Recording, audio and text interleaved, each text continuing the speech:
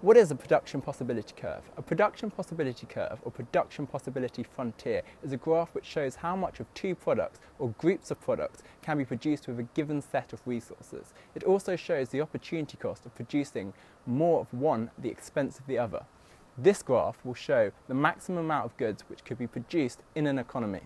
It will also show whether the economy represented is underperforming or performing to its maximum capability, and also what mix of goods that economy is producing. The output of goods in an economy can be described as capital goods and consumer goods. How can you use your resources to best effect? You can make capital goods, which are goods used in production, such as machinery and infrastructure, like roads and ports. You can make consumer goods, like trainers, furniture, and CDs. Every economy produces a combination of both. This curve represents the total potential output of goods in this economy.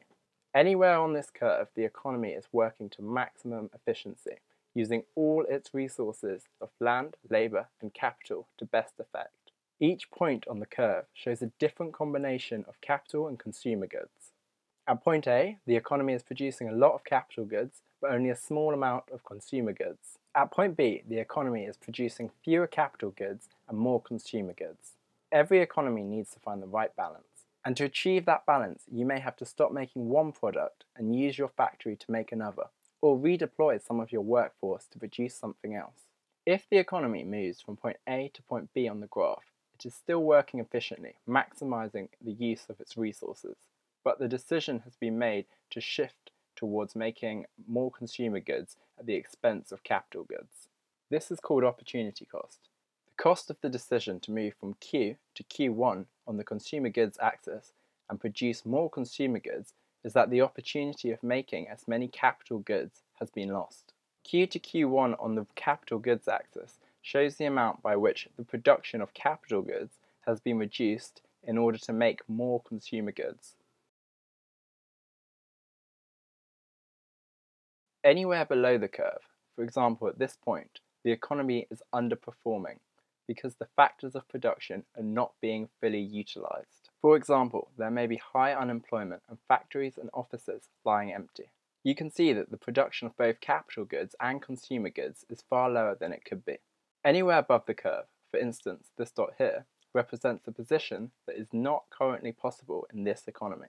It's not achievable given the country's current resources, but it might be a target to work towards that might be achievable with more land, more labour, or more capital. But if you increase your resources, then the potential is there to grow the economy and the curve shifts outward because the factors of production have increased. Maybe there is an increase in immigration and your workforce has grown, or it has become better skilled through education. Maybe you reclaim some land from the sea, or you discover reserves of oil and natural gas. Perhaps there's some development in technology, or your society has just become more entrepreneurial. Then you can reach the target represented by point D and you can produce high levels of both capital goods and consumer goods. But if some or all of your factors of production are reduced, then the maximum potential that your economy is able to reach is reduced. This might be because there's been a war and production has been disrupted.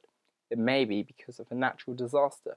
Perhaps an earthquake has destroyed buildings and infrastructure. Now point C is sitting on the production possibility curve. You're left with lower quantities of capital goods and consumer goods, but that's the best your economy can manage.